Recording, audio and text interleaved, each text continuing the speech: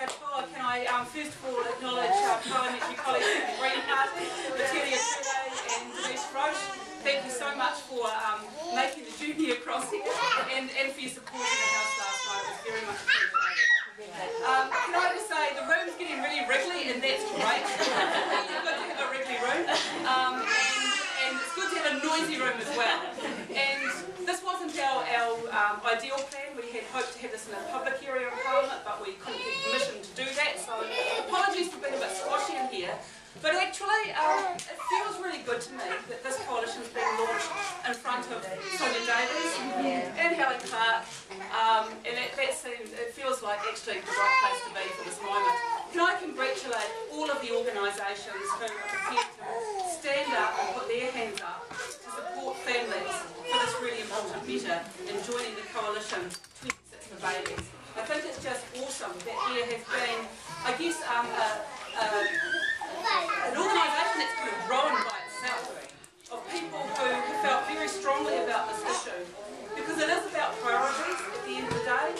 We all know, certainly in this House, the debates that go on in here are all about spending priorities, and it just happens to be that there's a majority of MPs now in this House from various parties who believe it's time to prioritise children, and that's what the debate was around last night, and it was of huge relief to me, but great excitement when the numbers were read out at about 9 o'clock last night that we had 61 votes for and 60 votes against the paid parental leave bill. It's important because it means that you'll be able to get the public debate happening now.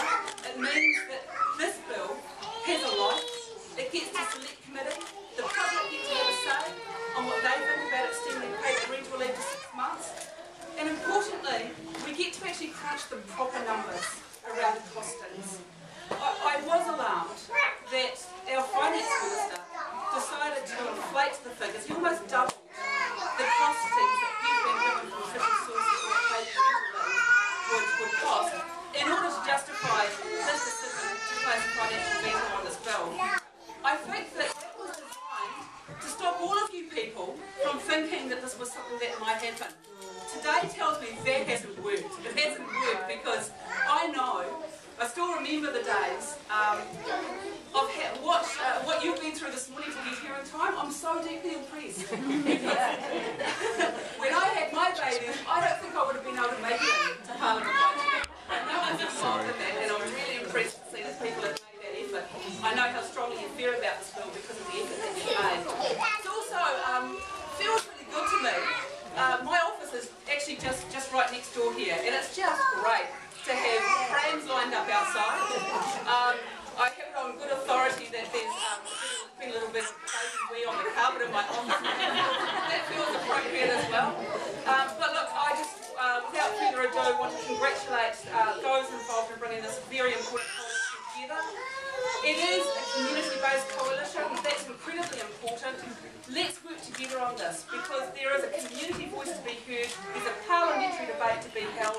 That debate started last night, but there's a long journey to go. It's great to have your support. Thank you so much.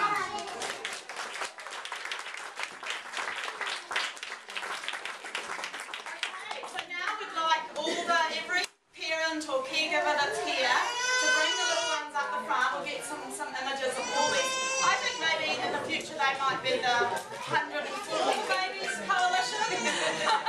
Once we've already got 26 weeks and then we get 52 weeks, to keep improving paid parental leave and that provision for children.